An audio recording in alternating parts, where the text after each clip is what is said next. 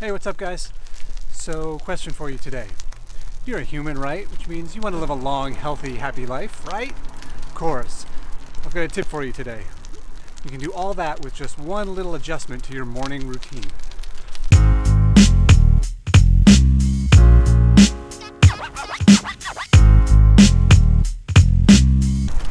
This is all about your morning commute. So your first step is to get on your bike and ride. The second step is to lock up your bike, preferably at a bike rack, and get on transit. Once you get off the train, walk the rest of the way. Congratulations, you're going to live a long, healthy life. Yeah, okay, I'll admit, it's a bit of a simplification, but I'll get to that in a minute. First of all, I should say that a lot of this came from a conversation I had recently with Dr. Teschke,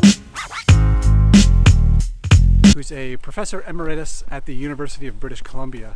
And she and her team have done some really interesting research into urban cycling, specifically around urban cycling and safety, and even more specifically around urban cycling, safety, and our perceptions of safety. Here's a little quiz for you.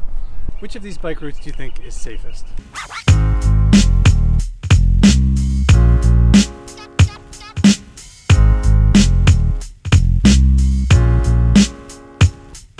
Okay, got it? Well, this is what most people told researchers. They thought the separated on-street bike lane was safest, followed by the shared pathway. Makes sense, right? Those seem safe and easy. So the question is, were people right? And the answer is, kinda, but not really.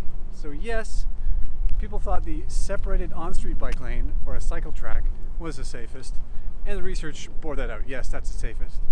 But people really overestimated the safety of a shared pathway like this one. Here's why.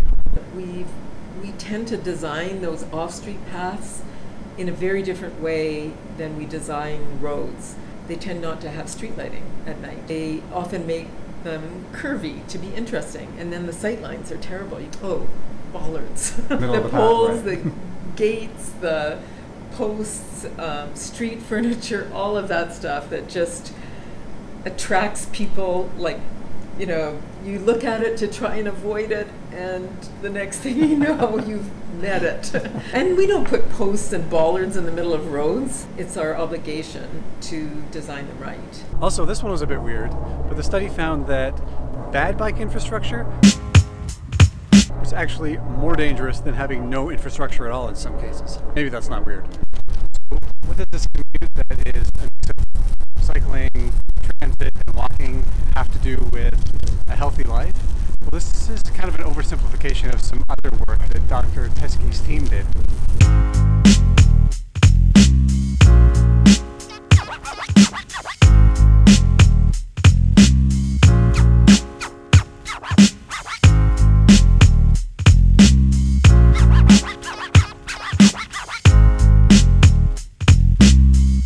This study looked at fatality rates per 100 million person trips, and these are US numbers, so remember these rates are different in different countries, and there's lots of different ways to slice and dice these numbers, but this is what Dr. Teschke's team looked at. So the first one was drivers, so car drivers.